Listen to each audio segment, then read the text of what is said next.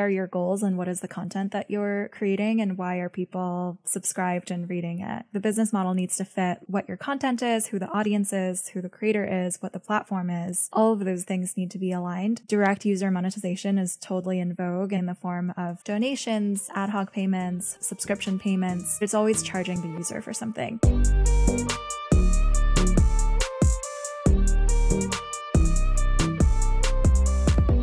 Today's episode is with venture capitalist Li Jin. So Li was at Andreessen Horowitz, and then she recently left to start her own firm, Atelier Ventures. We talked about a lot of things that I find interesting, like business models for your newsletter. For example, should you monetize through a paid newsletter, sponsorships, or what she does through running a venture fund. We get into whether you should write content, consistently every week, or should you publish once a quarter and put out these incredible long form posts. We get into writing for publications like Harvard Business Review versus your own newsletter. There's so much good stuff in here. So I'll just get out of the way and we'll dive right in. Li, welcome to the show. Thank you. Thanks so much for having me, Nathan. Okay, so I want to dive in and just immediately talk about revenue models and all of that, because you have this tweet that I just loved. I was like dying laughing when I saw it. And the gist of it is, I have a paid newsletter. It's my monthly LP update. And you were talking about how, there's business models, there's everything else. And I imagine people were saying like, Lee, why don't you launch a paid newsletter? And you're like, I do have one. So could you walk through how you think about, your business and what you meant with that tweet? Yes. So I joke that my LP update, which I send out quarterly as an email, is basically my paid newsletter. And I think it's basically a riff on the joke that we used to make about A16Z, which is the firm that I used to work at, the VC firm that I used to work at. We used to joke that it was a media company that monetized through venture capital, because A16Z as a firm is so prolific in creating content. They have a podcast, actually a network of podcasts, the blog. They have a series of different Clubhouse shows now as well. They just do a ton of different media and content creation activities. And so people used to joke like, oh, this is actually a media company that happens to monetize through venture capital. And I think of myself now as kind of a miniature version of that, where I'm a solo content creator. And I monetize through venture capital. Like, that is my revenue model. I have a venture capital fund that I raised last year, called Atelier. And that is, my day job. That's where I spend the majority of my time. And then the content that I put out into the world, it's free. It's mostly free for founders to consume. It's really designed to help them build companies, and to guide them in their strategies. And I don't monetize the content at all. And the way that I monetize the content is through investing in the best companies that come as a result of the content creation.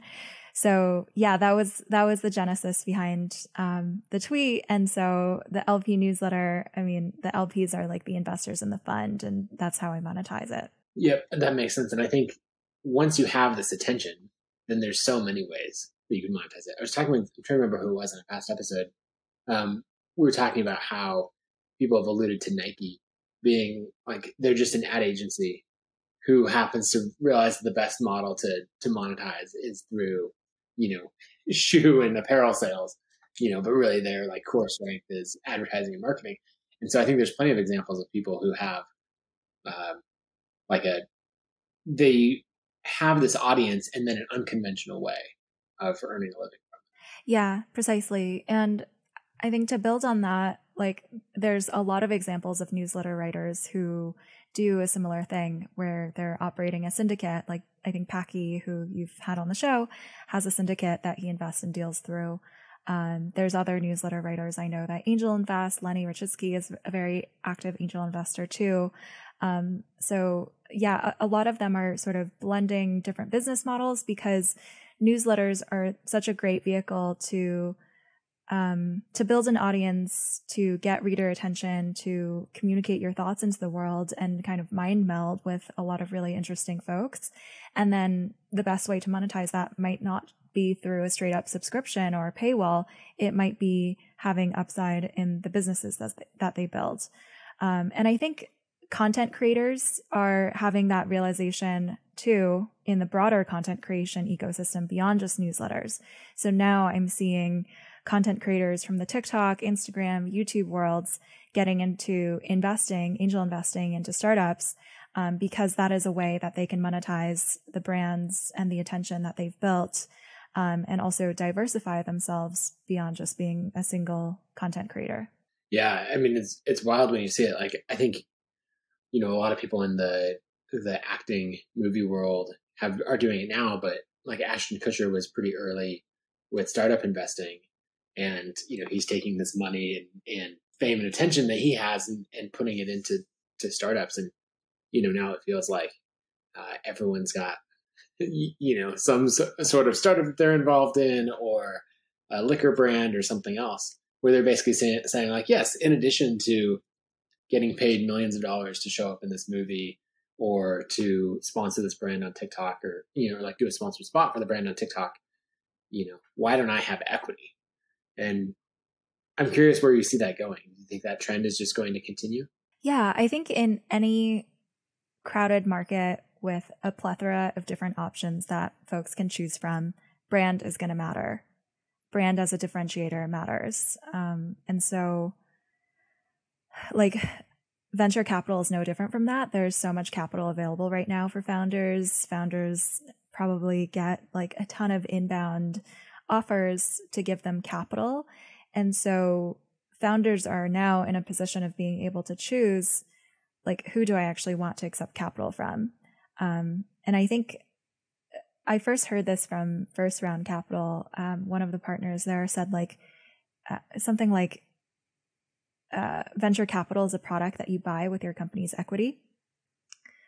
And so, yes, as a founder, you're choosing which product to buy with your equity. Your equity is worth something. You can purchase like a venture capital investor to work with through that equity. And so the implication for VCs is like, how do we make our product the most attractive product?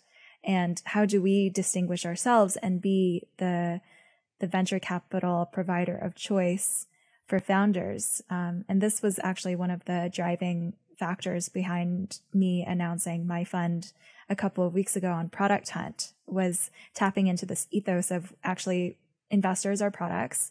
We are building products. We have to provide differentiated value to founders, just as they are trying to build differentiated startups to compete in a crowded landscape of different software products.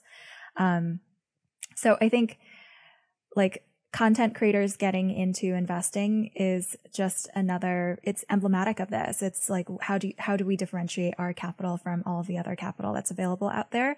And especially in the consumer world, when consumer attention is now so scarce and spread so thin across so many different options, having captive consumer attention and having distribution into consumers, it's such a huge leg up for any consumer company. And content creators represent that. They represent so much built-in distribution power into tons of different consumers. And so I hear from founders all the time, like they want to bring in content creators into the round. And they sometimes have specific criteria of like content creators who have a big following among, Gen Z on TikTok, or among moms on TikTok if they're selling some sort of children's education product. So they're identifying like, who are the end consumers I'm trying to reach, and who are the content creators that can help me reach those people.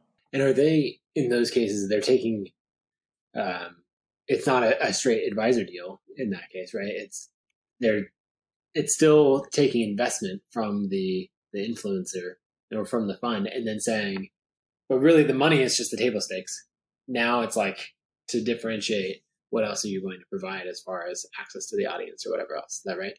Yeah, the way that it's structured is there's no like one single way that it's structured. It can be sometimes just an advisory agreement that we're all used to, or it could be a combination of advisory plus like investment to the company and with dollars, or sometimes it's just a normal equity investment into the company.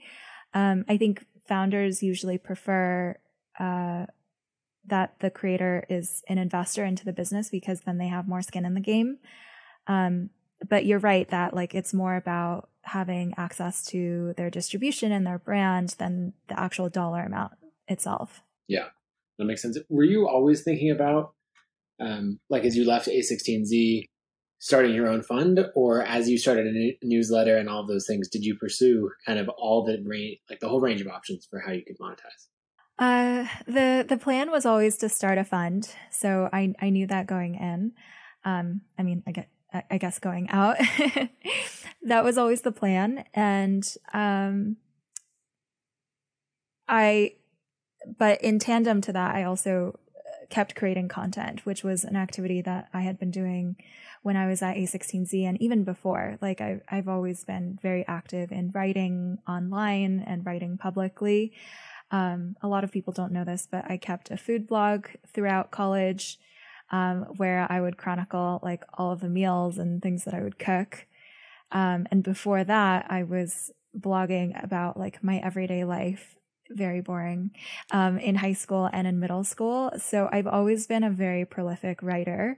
And so as I've been on this journey of building my own fund and getting started investing, I've just continued to create content and primarily written content because that is the format that I feel most comfortable in. Yeah, that makes sense. I think a lot of people, you have this like overnight success type story, and then you dig back and it's like, yes, but I've been creating content consistently for, I don't know, a decade or two, Yeah. Yeah. I've been writing daily. Like I first started writing daily.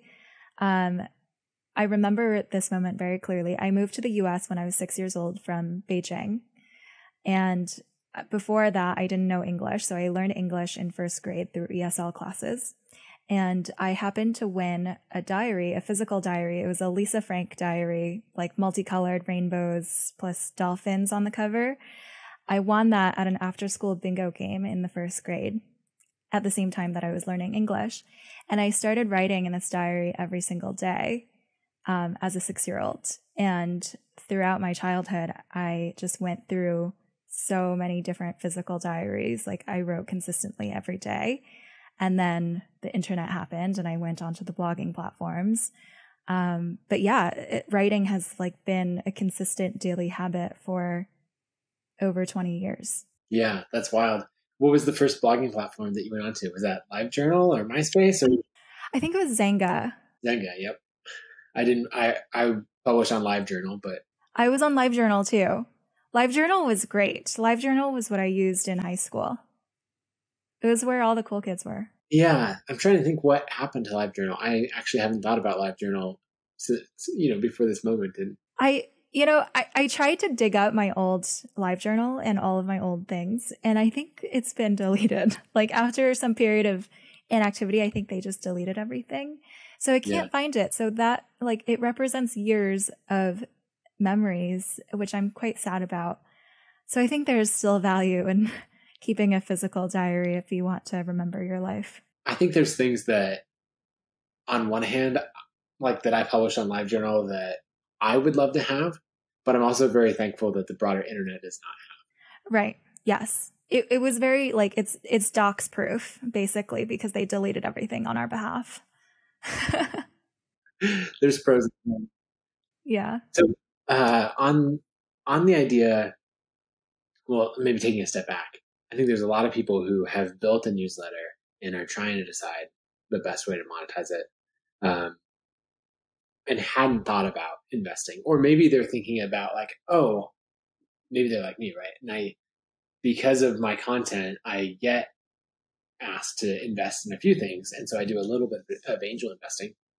But I'm curious what advice you would have for someone who is now going, oh, I have 10, 20, 30,000 people on an email list. There's starting to be this deal flow, is starting a syndicate or maybe even becoming a full-time investor a direction worth pursuing? So I think you really have to consider like what are your goals and what is the content that you're creating and why are people subscribed and reading it? Like I think the business model needs to fit all of those things. I talk about the concept of like a business model fit. Like the business model needs to fit like what your content is, who the audience is, who the creator is, what the platform is. All of those things need to be aligned.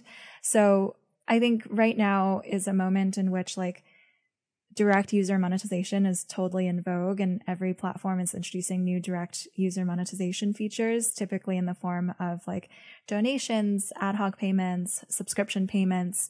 But it's always charging the user for something. And I actually don't think that fits every writer. Like I think there are actually lots of different business models that you could play with and experiment depending on who your audience is and what the content type is. Like I think Packy is very successful doing sponsorships, and like if he moved to subscriptions, like that would block access for a lot of people that he's able to reach right now through sponsorships. I think there can even be like new business models that get invented that we haven't even seen yet that could be really well aligned with writers.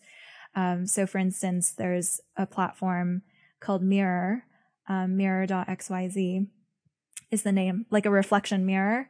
And it's a crypto blogging platform. So they're built on crypto rails, and you can program all sorts of different new business models that previously hadn't existed. So recently there was a really interesting experiment that a blogger named John Palmer ran, where he actually crowdfunded his essay, his upcoming essay. And so people were able to place bids and crowdfund his essay, and he ended up raising $13,000.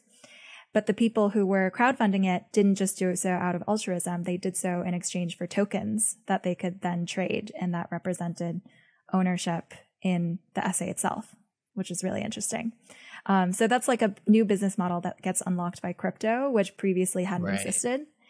So I'm interested to see more of these experiments happen in the future that aren't, one size fits all. Because I think the subscription business model is really great for writers who are writing consistently, who are delivering consistent, kind of constant value to their audience, but it doesn't work for everyone. Yeah, that makes sense. And like in this case, if you were to not publish for a few weeks, that would be totally fine, because your business model isn't dependent on that extent or like continuous value. Exactly. Yeah. I think the issue right now is like for writers who write a really high quality piece, maybe 2 or 3 times a year, there's no good viable way for them to monetize that. Like they can't really justify a subscription. Maybe they could collect donations, but like that just depends on people feeling very generous and charitable. And so the only good way to monetize that kind of cadence of writing right now is like through investing, I think, through being a venture investor. But yeah, like I think that type of writing also deserves a good business model. Yeah, that makes sense. I think the biggest point for someone listening in is that there's the business models that you see at face value of like sponsorships, or, paid subscription access probably are the 2 most common. And then it's also like, and there's so many more possibilities. And I'm always the most fascinated by the businesses where you're like, wait, I know they make money, but how do they make money? And when you really think about it, often there's some other, side thing. Like, for example, I know the people over at Linkfire, and they provide these like little landing pages for artists, so Taylor Swift comes out with her new single. Here's a single page that has all of the links, right, to iTunes, Spotify, etc. And they're used by all the major labels. And you go to their site and they make money through subscriptions. You pay $15, $20 a month to use their service. But they actually make a lot of money through the affiliate revenue from iTunes and Spotify and for all that, for driving the traffic. And so, I'm just really encouraging people to dig under the surface a little bit and at least consider some of the less obvious business models. Yeah, absolutely. I agree with that. I think that, I want to shift gears a little bit. There's an article that you wrote titled "The Creator Economy Needs a Middle Class." Yes. I'm curious. Let's start on the research side. That is like there's like quick blog posts that you can write. You have an idea, you write it out, you fire it off, and sometimes they really resonate, other times they don't. And maybe it's like 3 hours or 5 or 10 hours that goes into that. This post is the opposite of that. And I'm curious, what does your research process look like? How do you go about writing a substantial piece like that? Yeah, I would definitely say like all of the writing that I published is not of that sort. It's of the like 100 hours went into this sort. Like that's why I only publish like 4 times a year. It's because I work on each piece for like 2-3 months. So yeah, a lot of research goes into these things. There's a lot of time. I speak to a ton of people. I have a ton of people read them, critique them, offer different angles and perspectives. And so, yeah, it takes a really long time. It's like writing a thesis in school. How this one came together was, so I had written a piece like a year and a half ago called The Passion Economy and the Future of Work when I was still working at Andreessen Horowitz. It's a blog post that was, I think, pretty widely read, and a lot of founders were really positive about it. But one of the critiques that I got in the aftermath of publishing that piece was, this is great and like so optimistic and like very positive, and we really want to have this come true, but it feels like this is only a viable path for so few people. Like there's only so few people who can even make a living this way and who can participate and be successful in the passion economy. Like, is this too optimistic? Was their feedback. And that question has been like in my mind ever since then. Like, because as an investor, I want to back things that touch millions of people, like that can, transform society and how we work, not just enable 1,000 people or 10,000 people in order to monetize. So I've always been really interested in like, how do we actually unlock the ability for many, many more people, like tens of millions, hundreds of millions of people, to be able to participate in the passion economy and to be able to do what they love for a living. So the piece was inspired by that. And in order to write this, I had to go very broad initially and like study how did the middle class come about in the real world. Like I looked at the history of this country and like how we got started and the trends around inequality in the middle class in all developing countries and developed countries, Europe, the US, etc. I looked at like policies. I researched specific policies that we had passed in order to encourage the growth of the middle class, and that contributed to like rising wages in the middle of the 20th century. I looked at unionization, deregulation, the trends like since the 1970s and the shareholder revolution. Like so much research went into this, and it was very like concisely summarized in the end piece. The end piece really focused on the creator economy and how does the creator economy support a middle class. But yeah, there was a ton of background research that went into it, and it was informed by stuff in the broader world as well. Okay, I have a lot of questions about that. But the first one is, what's the reason that you take the approach of, say, like 4 flagship pieces of content a year versus maybe some of the more traditional advice of like publish super consistently, every Monday at 10 a.m. or something like that? I mean, I kind of do that because I use Twitter. And so Twitter is like my kind of ongoing, I write tweet storms and like these are just my quick thoughts. It's nothing like super groundbreaking, but it's like interesting and thought provoking. And like, I'll just publish that on Twitter. For my long form pieces, I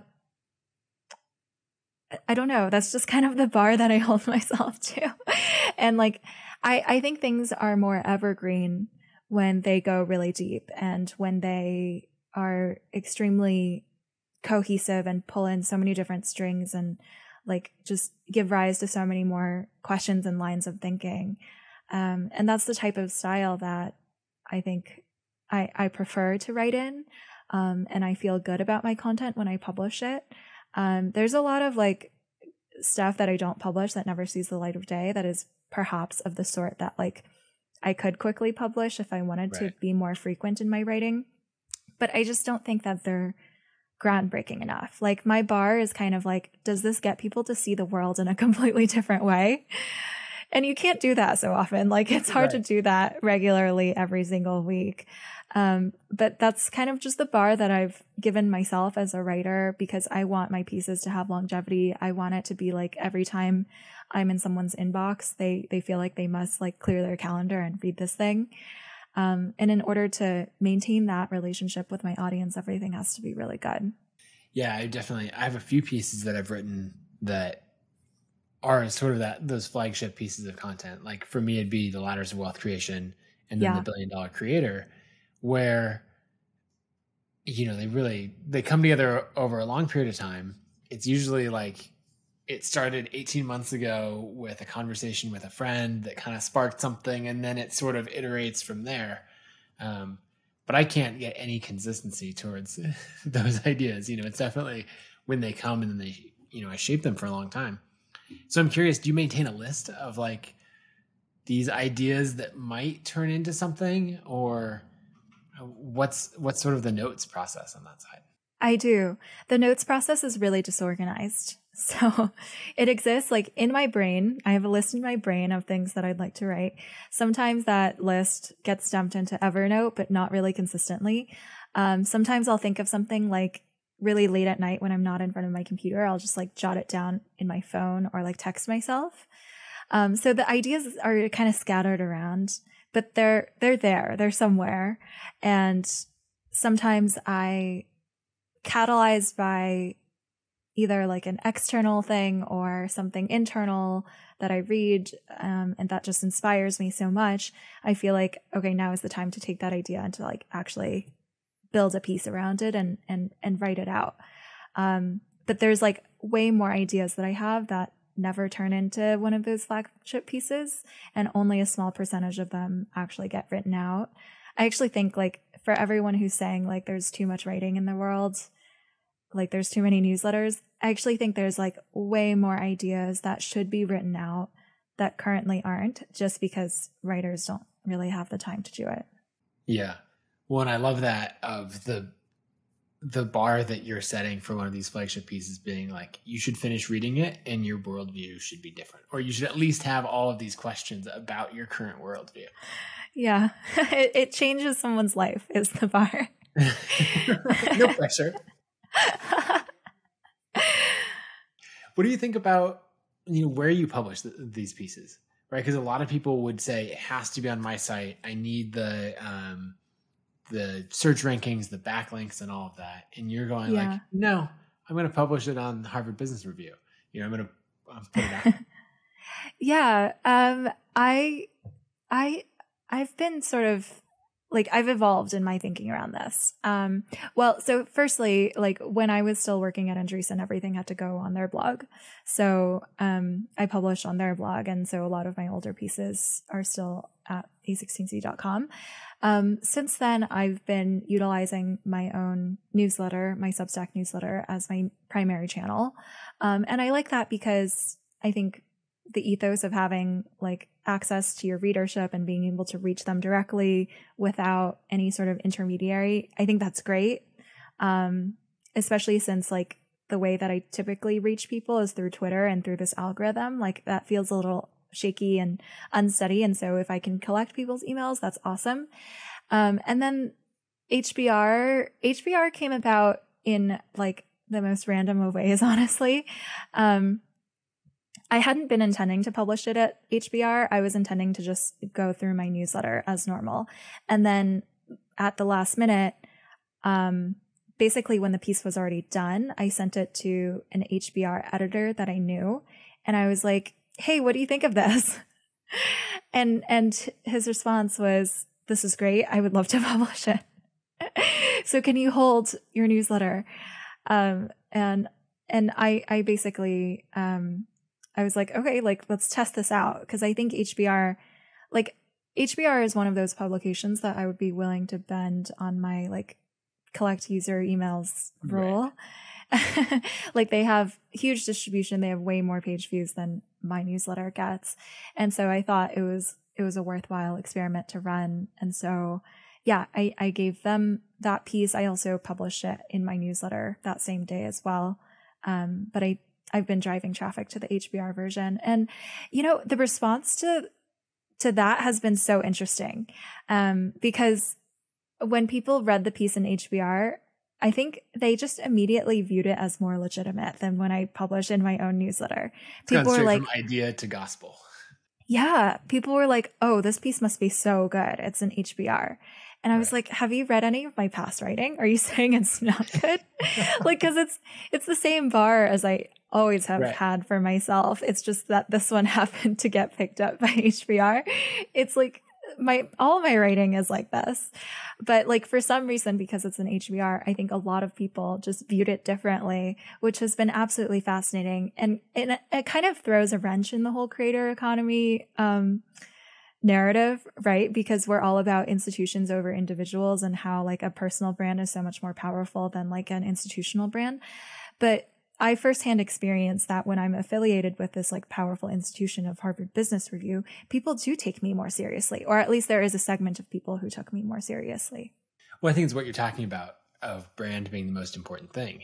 And, HBR has this brand. You walk through the airport and it's like HBR's top reads, all of this stuff. And so we know that the content is going to be really high quality. And the packaging does matter, right? The packaging of it being an HBR versus being on your blog or newsletter or Substack, you're just immediately in that caliber. And so it's interesting. I'm curious if you think more authors are going to, be pushing to publish their content, there, The Atlantic, some of these other publications that sort of have an increased amount of credibility. I think they should. Just as we kind of diversify our different revenue streams and business models as creators, I think we should also diversify where we publish content, in order to expand our reach. It's sort of like the idea of content collabs that we do with other creators. How do we leverage each other's audiences in order to grow? I think writers can accomplish the same by distributing elsewhere and tapping into an established publications audience. So I think if there is a publication that writers really admire, that they think could be harnessed for audience growth, where that publication probably has a large base of users who would also be interested in your writing, I think it's definitely worthwhile to do that. I don't think it needs to be done constantly and exclusively. I don't really believe in doing anything all the same all the time. But I think here and there, writers can choose to leverage other platforms for growth. What were some of the results that you got from it? Was there anything unexpected or? So the one unexpected thing was people who I thought already really liked my writing were like, wow, this is so good. A little eye roll there and you can move on. Yes, that was one thing. My brand, although I thought it was already legitimate, it was clearly not as legitimate as HBR's brand. I did get incremental new subscribers from it because my publication was linked at the bottom. I think it also, it was an interesting experiment for them because I think their reader base is not as Silicon Valley centric as probably our information diet. We are reading all of these blogs and all of these Substacks constantly and thinking about the creator economy. I think a lot of their readers probably saw it and thought what is a creator? What is the creator economy?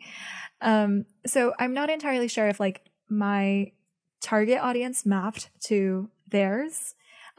There were definitely some comments of this is so abstract and out there and first we need to define what a creator is. So that was really interesting because I think HBR is one of those publications that has such a broad reach across the planet. There's middle managers in Europe and in the Middle East who are reading HBR and might not be as deep in this particular topic. Whereas our motion as newsletter writers is to go really deep and to be really aligned with this particular niche and not write for the public audience, but to write for our specific single target audience.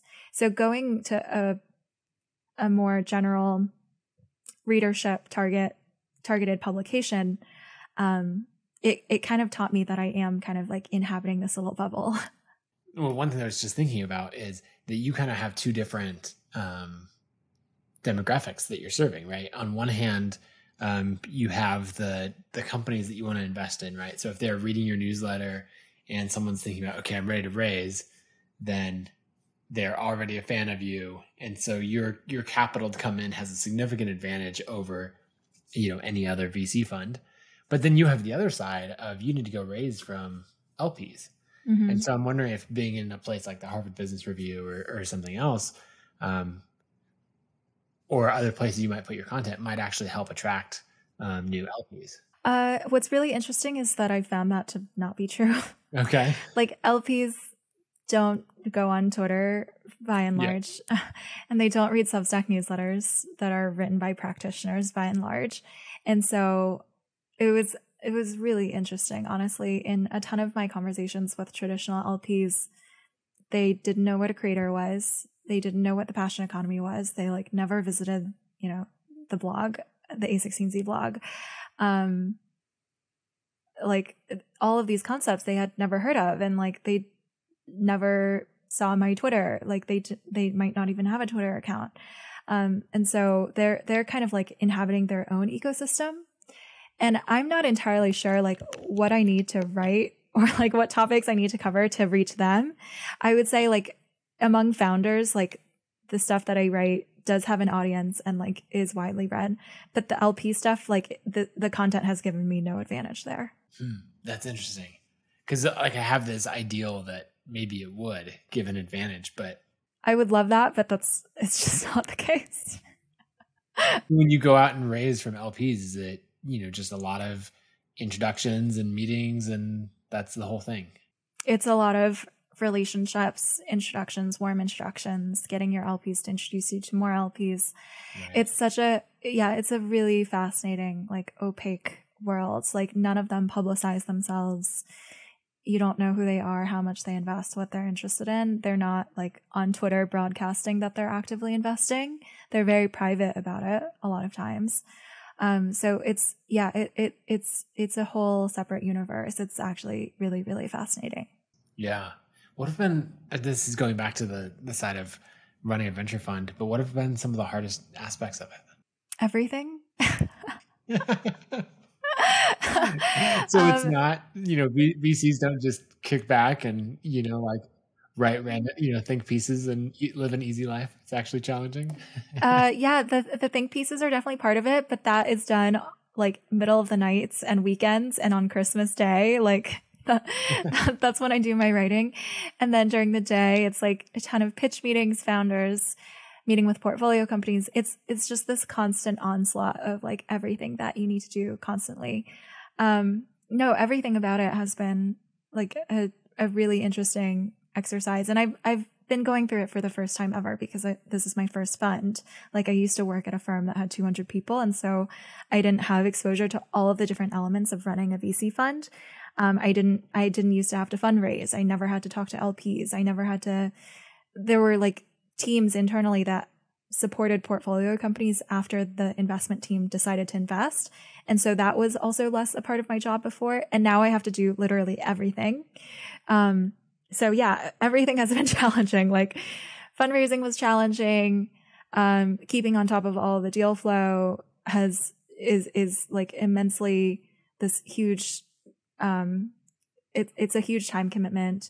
Then making time to support your portfolio companies is this other big like pocket of where we spend our time. And then just like a company as well, we never stopped thinking about fundraising and like the future fundraises. I thought it was like you raise the fund, you could just like go deploy the fund. And then someday in the future, distantly, like you're like, oh, I have to raise another fund. Let me go do that. But it never ends actually. It's just like having a startup. Like it's like you close fund one. Then at that time, a ton of people are like, oh, you have a fund, like, let me invest in you. And then you have to like keep them warm till the second fund. And then like you close that and then the third fund, like you never stop thinking about that side, which is, yeah, it takes up a ton of like mental resources in addition to like the core day job of deciding where to put capital. Yeah. So for anyone listening in who is currently a founder and has been considering being a VC, the grass is in fact not greener. Well, I think the grass, I don't know, the grass may be a little bit greener because if you're able to raise the fund, you have like this built-in revenue stream Right. for the next 10 years, which is nice. And you don't have to deal with like all of the scale of the people issues that you have to deal with is not the same as like scaling a huge organization, but it's definitely not a walk in the park. Yeah. Oh, I believe that. I mean, just a little bit of, we were talking a little bit before we started recording, the little bit of angel investing that I've done. I think I've got like 8 or 9 investments. And even then I've been like mediating things between founders and stuff like that. And there's just, wherever you turn in the wonderful world of business, there's issues to deal with. Yeah, exactly. There's no easy jobs unless you've like inherited something, I think. Another interesting thing that you've been doing that I'd love to talk about is your course on building for the creator economy. What sparked wanting to create the course, and how's it been going so far? Yeah, absolutely. So the backstory is, well, 2 things. One is like I've been asked to write a book, create a course, like do more content by basically everyone. Everyone is constantly asking me to like write more, publish more, like synthesize my thoughts more. And I've always been kind of pushing back on that. Like, I don't have the time to write a book right now or teach a course or like, build more content. But like, I knew that the demand was there. And then coupled with that, I invested, end of last year into a new platform that Gagan Biani and Wes Cow co-founded. It still does not yet have a name TBD. So we shall call it Gagan and Wes's new company. So I invested in Gagan and Wes's new company, which is a platform to help experts build and offer cohort-based courses. And so when I was chatting with them about the company and the idea and the fundraise and everything, we were brainstorming about how it could be really good for me to be one of their initial instructors. And, this initial instructor batch on their platform actually is all sourced from their cap table. Like me, Lenny, Sahil, Pomp, we're all investors in this company. Nice. And so it's kind of like we're co-creating the platform with them and, flagging issues as they come and really helping them to realize like, here are the opportunities to build better products. And so that was how the course came about. It was the combination of both this platform making it much easier for me and taking a lot of work off my plate in terms of the logistics and everything behind the scenes of creating this course. Plus the fact that like I knew that there was market pull for it, and the creator economy is such a huge area of interest right now. But I felt like there wasn't a really good cohesive, sequenced like package of information that was all like very carefully curated and packaged together into something really useful for founders. So I decided to build it myself. Nice. Yeah, it's been fun to see all the cohort-based courses come together, and I'm spacing on his name. This is terrible. He's been on the podcast before. Tiago. There we go. Tiago, yes. What Tiago's done with building a second brain, and it's just amazing to see, and David Perel as well, right, with the two of them together with Rite of Passage. It's been amazing to see the different business model, and it'd be like so much more effective than what everyone was doing 3 years ago or 5 years ago of like, here's all the videos, you go through it, maybe it's a $300 price point, but most people drop off or something. And so in this case, you're seeing $1,000 price point or at $2,000, or I think I just saw one that somebody launched that, it's $5,000 for the course.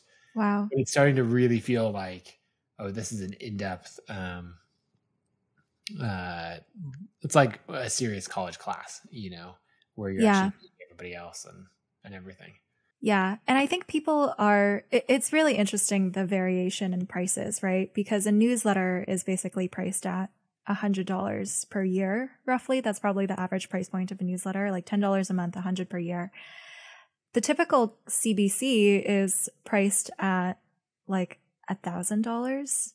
So 10 times the yearly revenue that you're getting from a newsletter subscriber. And so over the course of a year, are you communicating just as much content as the course provides? Probably. And so what is that delta? What is that 10x delta representing? I think it's representing accountability, like accountability of actually getting through the content rather than just getting access to the content and not going through it. I think it's community of like-minded peers who are going through the content in the course with you, who also enhance the learning experience. And then I think it's the direct line of access to the expert, the course instructor whose brain that you're tapping into in a very direct way, versus like having like reading a newsletter by them. It just feels a little bit more impersonal and less direct. And so I think that's what the gap in prices represent. But it is really interesting to see, especially firsthand, now that I have this course and I've also been co-writing a paid newsletter with the guys at the Every Bundle, just to see like the huge chasm in price points. Like right. There's just huge variance in price points and how profitable each activity is. And yeah, I think we'll see more people start to offer cohort-based courses. And I hope that like more creators realize that this is an option. I would caveat that it is like a ton of work to create a cohort-based course. Like I've probably put 100 hours into the content development for this thing. Like I didn't have a Christmas last year because I was building out slides and doing research for this. So it is a lot of work, but it's pretty high ROI. Yeah. Well, I like what you said about making 10x I guess it'd be the ARPU, the average revenue per user, on $1,000 course versus a $100 a year subscription, because one of them, you have to show up 52 times a year with high quality content. And then the other one, you have to do a whole ton of prep work. But you can reuse that. You can run the course multiple times a year or multiple years. And then you probably, like, as you're in the middle of this now, you're dedicating, it probably is your primary life, in addition to it's your other full-time job as you actually run the course. Yeah. When you run the course, it basically is all consuming of your life. And in the weeks leading up to it, it's pretty intense as well. Whereas I think writing a piece of content, you kind of do it on your own schedule. If you get busy, it's like, oh, I'll just do it next weekend. I'll write it next weekend. You can't like delay the course because it's on everyone's calendar and there's a start date to it, and that, you've accepted students' payment. You have to deliver the course. And so there's also accountability for the instructor too, to create all of the content in a way that doesn't really exist for a passive subscription. Right. How did you think about the price point on it? Did you debate prices? You settled on $12.50. Yes, it's $12.50. It was determined in conjunction with Goggin and Wes's company team. They should really find a name. Good enough. And I think it felt premium because I think all of the other courses that they've run so far were less than that. But like it felt fair because for a few reasons. One is like there's a ton of original content that I haven't talked about, written about. Like it's brand new from my brain. Like these are students who are accessing it for the first time out of like any people on earth. So that's pretty special. Secondly, I think it has real business value to people. Like the content has the ability to really shape company strategies and to like inform the products that they're working on and that they're building. And so what is the ROI if you're able to make a better business decision than you were before? Like that's really high ROI. So the price point ultimately felt fair to us. I was a little bit nervous about it. Like, are people willing to pay this much, especially since I'm already pretty prolific in terms of podcasting and writing? And to my surprise, it was like wildly oversubscribed. And honestly, I think we could have probably charged more, but I don't want to go too high, especially for the founders that I'm targeting.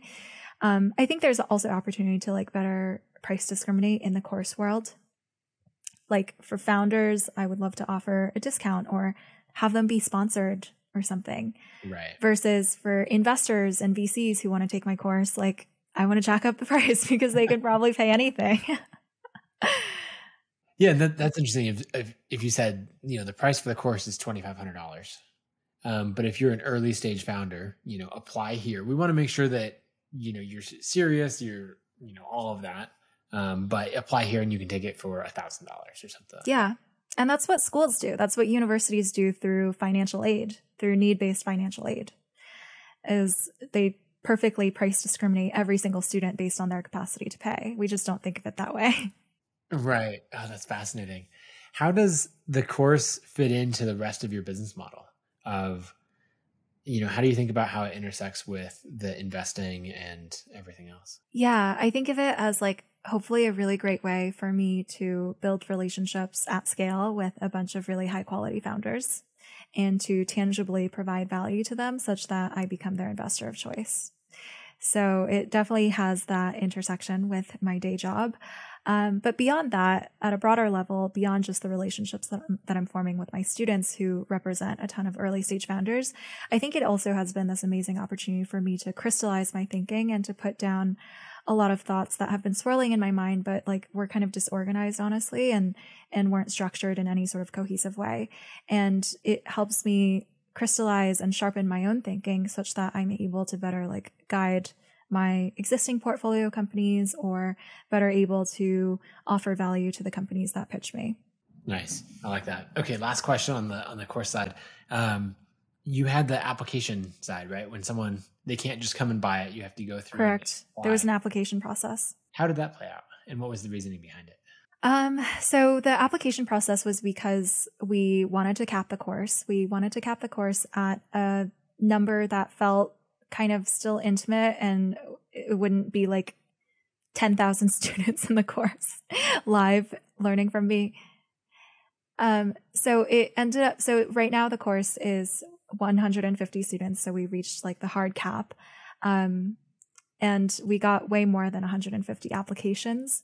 And so we had to unfortunately turn people away and, tell them to stay tuned for the second cohort, timing TBD. So the reason why there was an application is because for a cohort-based course, you need to have constraints on capacity because like people are paying for your attention and your time and access to you, and that access can't be scaled infinitely. Yeah, that makes sense. I imagine it would also play a role in conversion rates as well, because as someone fills out an application, they're probably getting more invested. And then there's disconnect between that and when they actually have to pay. And then there's also this feeling of like, oh, you got accepted in. Okay, now I should actually pay. And right, there's the accountability side of, okay, now I should follow through and actually make it happen. There were such interesting things that happened that I learned throughout this application process. One is, the application was actually kind of involved. Like they had to put in a lot of information. And so I thought like, okay, well, we'll probably get really high conversion off the application. Like if you went through this form, this type form, like you're probably in. But that wasn't the case. Not everyone actually confirmed after the application. So there was a bit of drop off. Like I think every time you add a step, there's drop off. And then what was the other thing I was going to say? The other thing was like every time there was a milestone or a checkpoint to get through, like the application, from application to like conversion or acceptance to conversion, like people shared those moments on social. People screenshotted their emails and they were like, I got accepted into this course. And I was like, this is mind boggling that like you're basically tweeting about like paying a content creator. Right. And like, and like celebrating that. Like usually people don't celebrate giving a content creator money for something. Like that's pretty rare. Or like it's even rare that people tweet about like buying a product. But like for this course, I don't know. It's like college admissions. It is a milestone. Right. And so it became a milestone. Like we created a milestone for people, and it continues to this day because the course is happening right now. People are tweeting about like just finished workshop 1 and it was awesome. Here are all of the things that I learned. Like everything has become like a milestone, and it's honestly incredible to see. Yeah, that's amazing. Well, we should leave it there. I'd love to chat for a long time, but where should people go to follow you and learn more about the fund and subscribe to your newsletter? Yeah, so the fund website is atelierventures.co. My personal newsletter is lee.substack.com. People can also follow me on Twitter. That's probably my most active content sharing channel. I'm Ljin18 on Twitter. And yeah, I think that's about it. Thanks so much for doing this. All right. Thanks. I'll see you later. All right. Take care.